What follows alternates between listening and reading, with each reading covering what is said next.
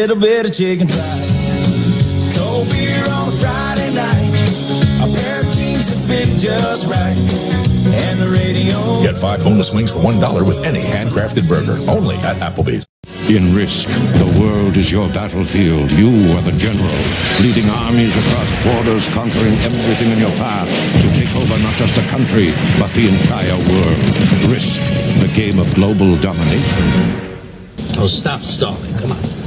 I can't think. It's all this noise.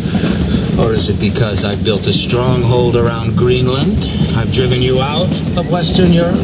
And I've left you teetering on the brink of complete annihilation. I'm not beaten yet. I still have armies in the Ukraine. Yeah, the Ukraine. You know what the Ukraine is? It's a sitting duck. A road apple, Newman. The Ukraine is weak. It's feeble. I think it's time to put the hurt on the Ukraine. I come from Ukraine. You not say Ukraine weak? Yeah, well, we're playing a game here, pal. Ukraine is game to you? How about I take your little Boris? I'm Joe Fryer. And I'm Savannah Sellers. We begin with breaking news, of course, as war unfolds in Ukraine this morning. Explosions and sirens heard in and around Kyiv. Overnight, Ukraine's defense ministry saying Russian forces have arrived in the capital, and they are calling on residents to make Molotov cocktails and prepare to fight. U.S. officials say Russia has launched more than 160 missiles since strikes began Wednesday night, targeting major Ukrainian cities from 3 sides of the country. The newspapers talk about the corridors of power, the power elite. Let's just say we'd like you to join the club. There's a vacancy in our newsreel department. We'd like you to help plan the news for 1973. Come again?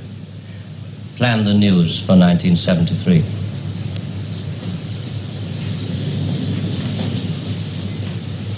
What are you doing? I just want to make sure the sunlight's real.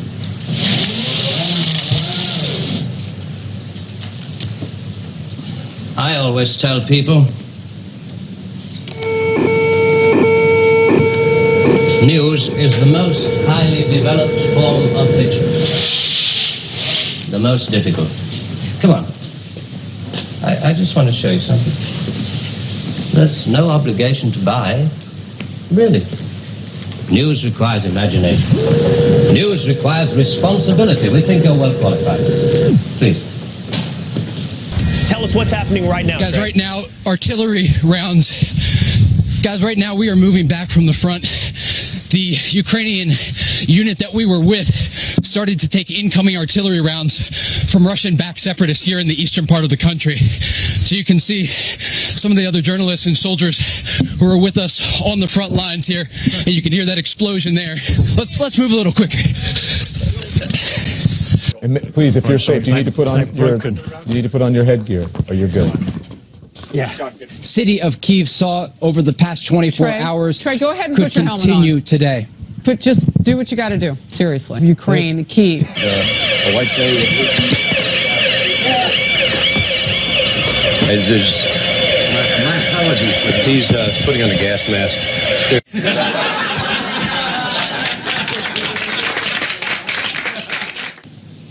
1973. We've only roughed out the news for 1973. Nothing's been given the go-ahead yet, but this is the kind of thing we have in mind.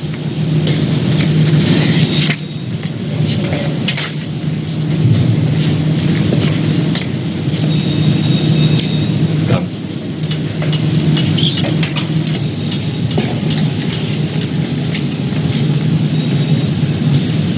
Please, sit down, Mr. Lutton.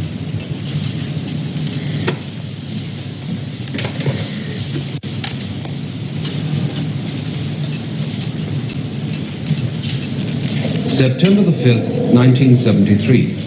The new phase in global warfare. War by example.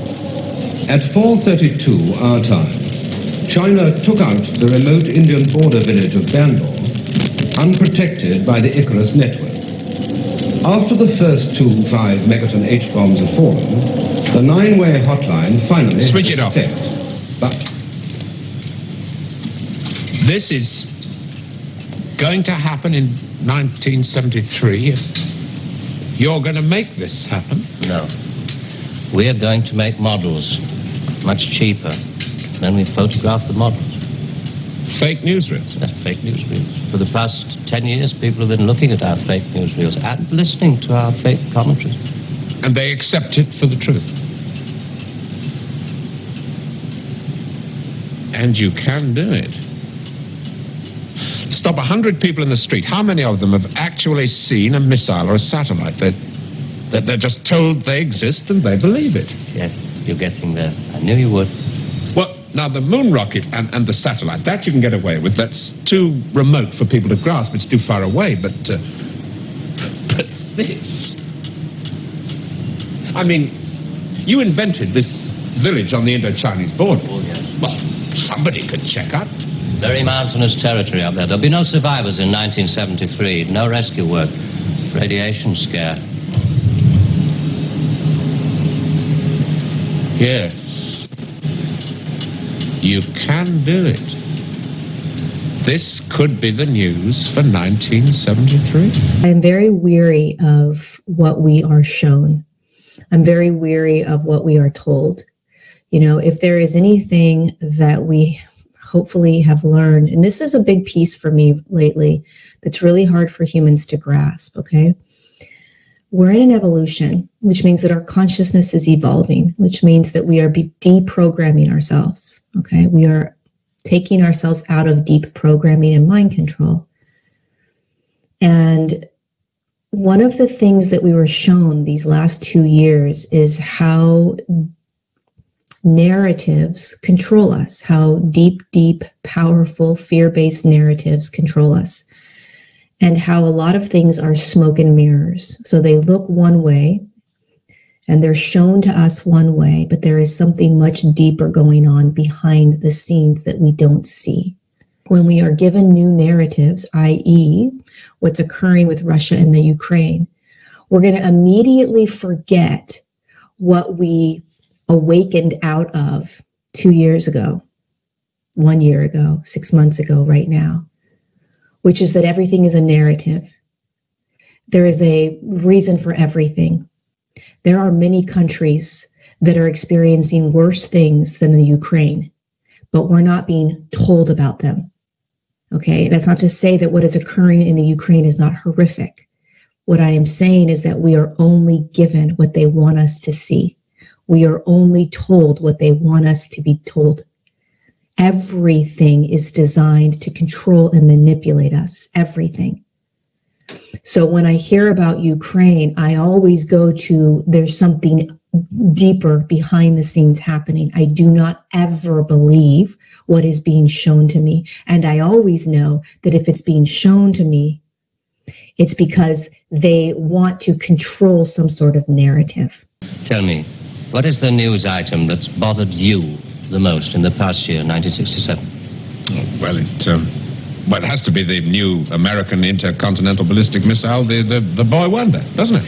Just the one I asked him to set up for you. The new ICBM, codename Boy Wonder, with a much talked about Mercury warhead. I haven't any special effects up here, but perhaps with the proper sound. Blast off. And Robert Larkin, television director, high IQ, 35 years old, is scared.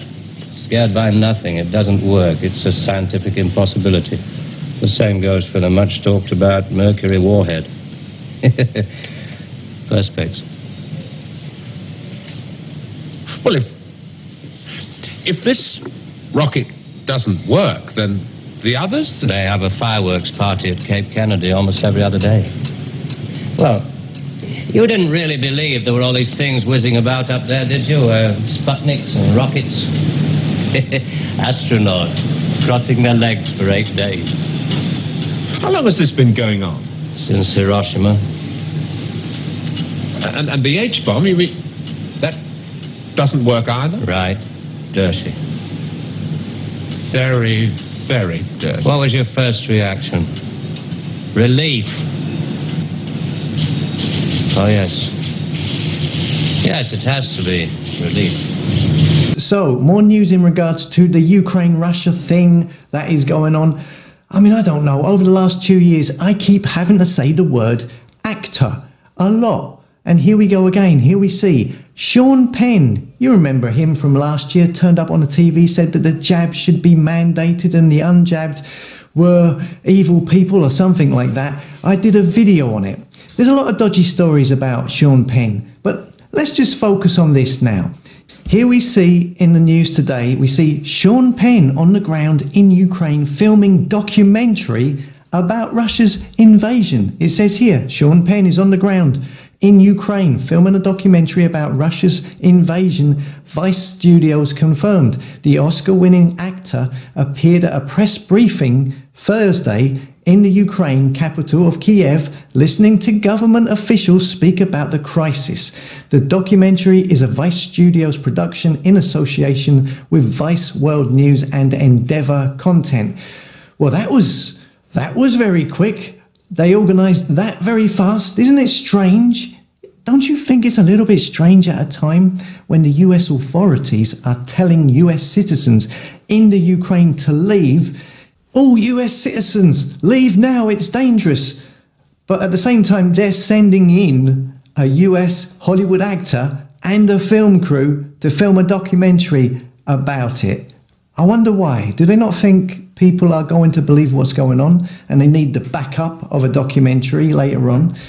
So they're sending a Hollywood actor to the Ukraine, which of course the Ukrainian president has spent most of his life as an actor as well. Volodymyr Zelensky, of course, spent 2015 to 2019 playing the part of the Ukrainian president in the TV series Servant of the People for 4 seasons.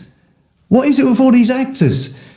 It was a transition between acting as a president for 4 years to becoming the real president. It's quite a coincidence. Yes, that's all. A coincidence.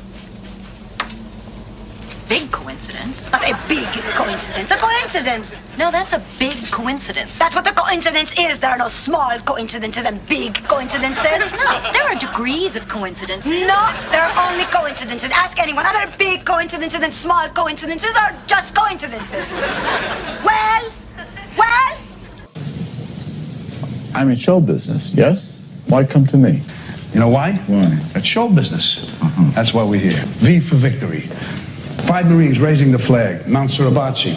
One video of one bomb, Mr. Moss. The American people bought that war. War is show business. You want me to produce your war? Not a war. It's a pageant. We need a theme, a song, some visuals. Okay, good. Put the village behind her. Give me some flames. Some sound of screaming. That girl. Doesn't she look Albanian? Looks like she was born and raised in Albania. Could she be running across a bridge? I think, a pond. I think it's a calico kitten. You're running across with a kitten. Boy, punch in a calico kitten. I have 19 screens here. I can't see one calico kitten. We have a small calico kitten, sir. Calico. What? The president wants a white one. He wants a white one. How soon do you think we'll be able to get this cut? Oh, we're going to be done in about 4 or 5 hours. And this just in, a Newsbreak special report that the young Albanian national fleeing in this video is attempting to escape terrorist reprisals in her village. America has seldom witnessed a more poignant picture of the human race than that which armed conflict. Fantastic. Only 12 people are allowed beyond this point. Most of them work in the photographic department, taking phony newsreel pictures of our models and processing film and so on. Sit down, please.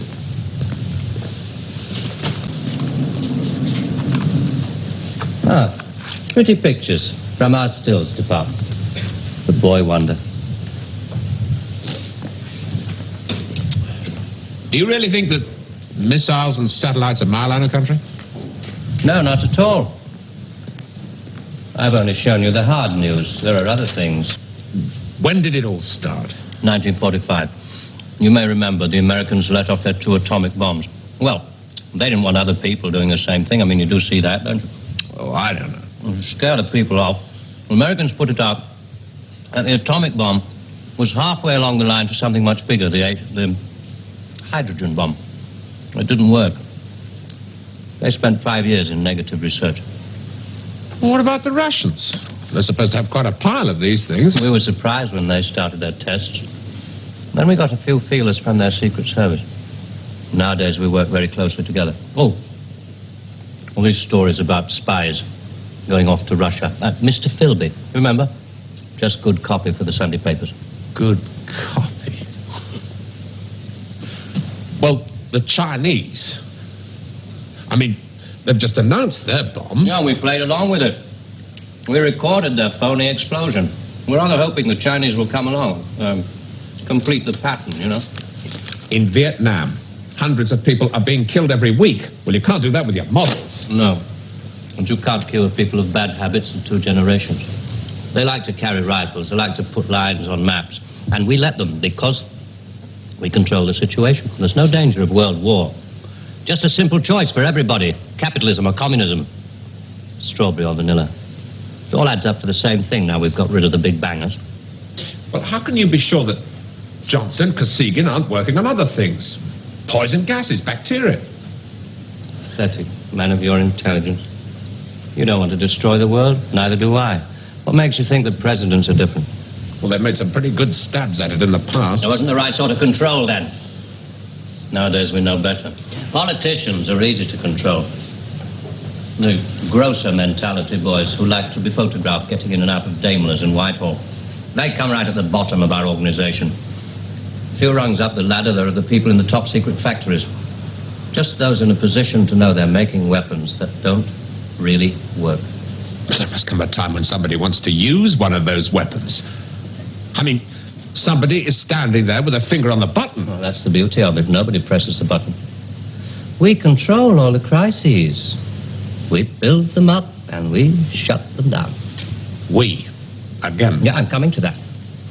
Near the top of the hierarchy, there are the economists, top civil servants, top brass in the military. Those men who are supposed to view the nuclear tests and so on. And above them, CWNS. Right at the top. Classified World News Service. Just who the hell are you? It's obvious, isn't it? Just a very few of the top people in communications in every major country in the world. We are now very eager to hear from you how you see the future of Ukraine. Welcome very much, Mr. President.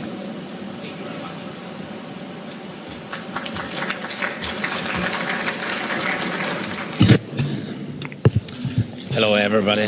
Thank you very much. It's a great pleasure to be here the first time.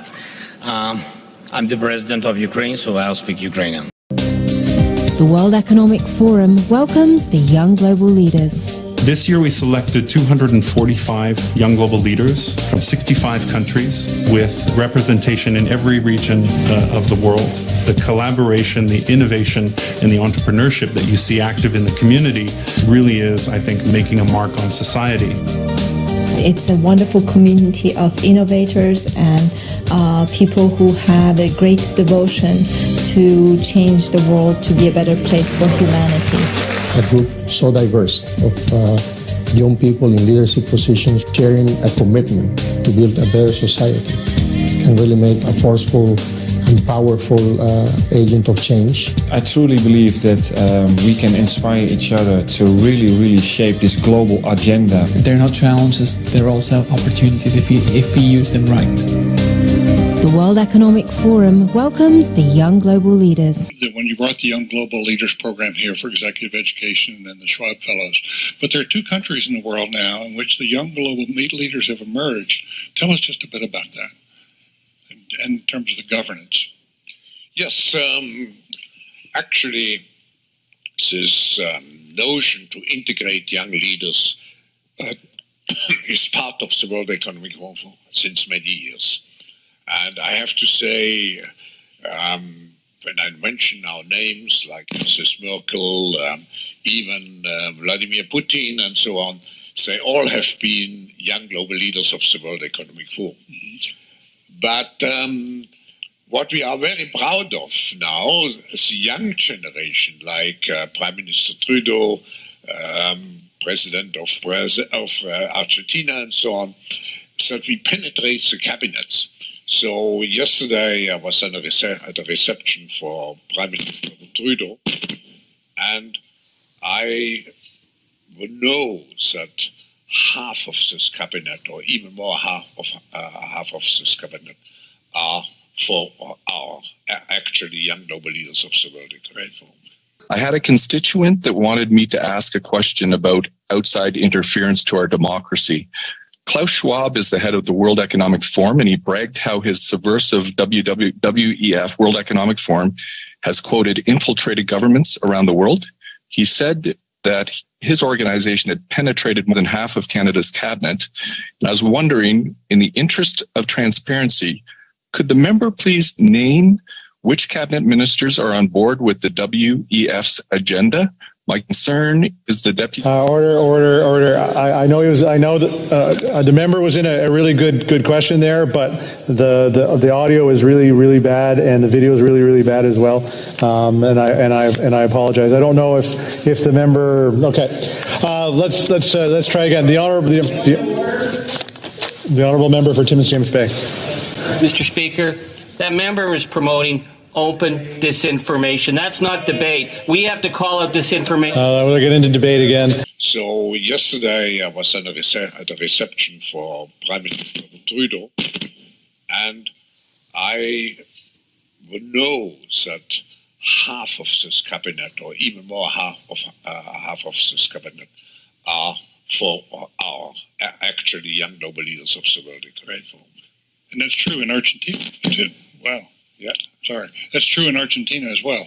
It's true in Argentina, and it's true in France now. I mean, with the president, who is a young global leader. But what is important for me is those young global leaders have an opportunity to come here.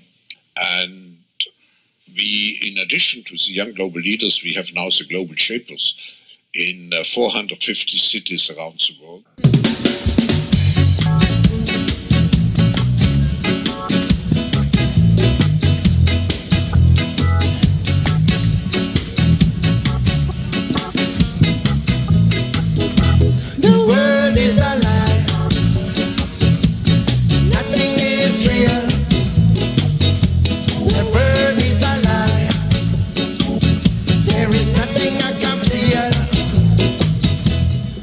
Mama didn't tell me that the world is unreal. Imaginary story